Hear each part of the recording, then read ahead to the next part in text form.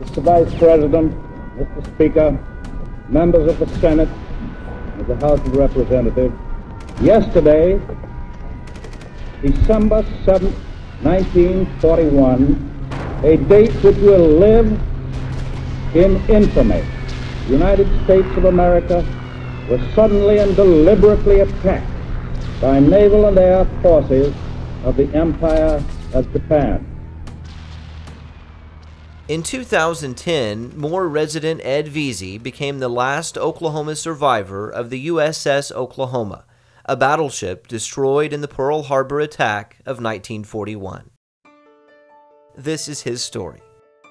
And there was a nice letter there from President Roosevelt inviting me to join the Navy. I thought, I haven't had a better idea proposed to me since I was a kid. The idea of going in the Navy was very, very attractive. And besides which, I don't quite want to put it this way, but at that age, I was living at home, and you know, you can get enough of mom and dad and their ideas of how you should live your life. And it was easy to think in terms of going to sea with the Navy, which I did. It was pretty obvious the war was coming, and it was not going to be long anyway, so I signed up for active duty and was ordered to the Oklahoma, which was at that time at Pearl Harbor. I reported to the Oklahoma about the middle of April of '41, and the rest is now public history. So it was a good decision. I have no regrets. It was one of those typical Sunday mornings. I had a roommate, Frank Flaherty, and we were lounging in bed still, 5 minutes to 8. We had a major decision to make.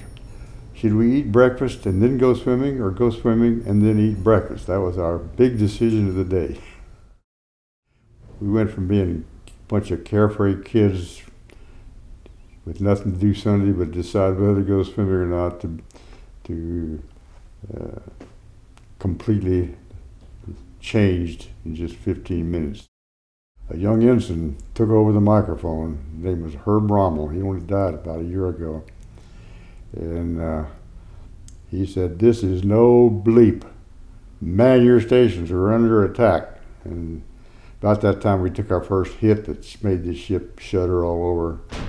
So Frank and I decided, if they're going to, well, we'd already decided, if they're going to hold a air raid drill on Sunday morning at 8 o'clock, we're going to get dressed. So we just gotten about half our night pajamas all. I went to my battle station in pajama bottoms, a pair of moccasins, and my brand new cap that I just paid $17 for. Strapped on my 45, and away I went. That's a great way to go into battle for the first time. But by the time I got to my battle station, it was virtually all over.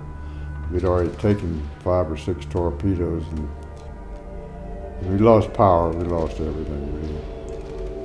Even if the guys below had been alive, they wouldn't have had any power for the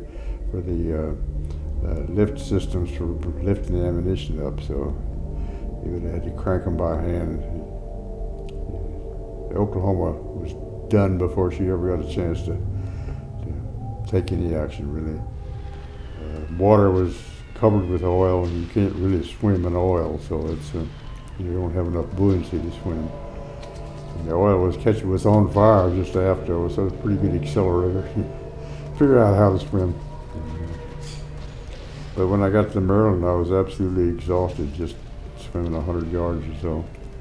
And I was a strong swimmer, so we lost, I think, quite a few people in the water. And of course, we were being strafed. And I think those of us who went to Pearl Harbor, at least speaking for myself, you cease to have any feelings of anticipation or fear. People ask me, "Were you afraid?" I said, "No, it's not fear at all. It's something entirely different. Or you want to talk about it. It's a fury beyond comprehension, and it doesn't go away. It still erupts if I go poking into that time period. I don't like to hate that much. You can do it." It was said by an Englishman, the only way you can ever understand anybody or a nation is to know their memories. And I said, the memories are getting away from us. 429 men are memorialized over there, and their bodies are buried mostly in unknown graves simply because they were never identified.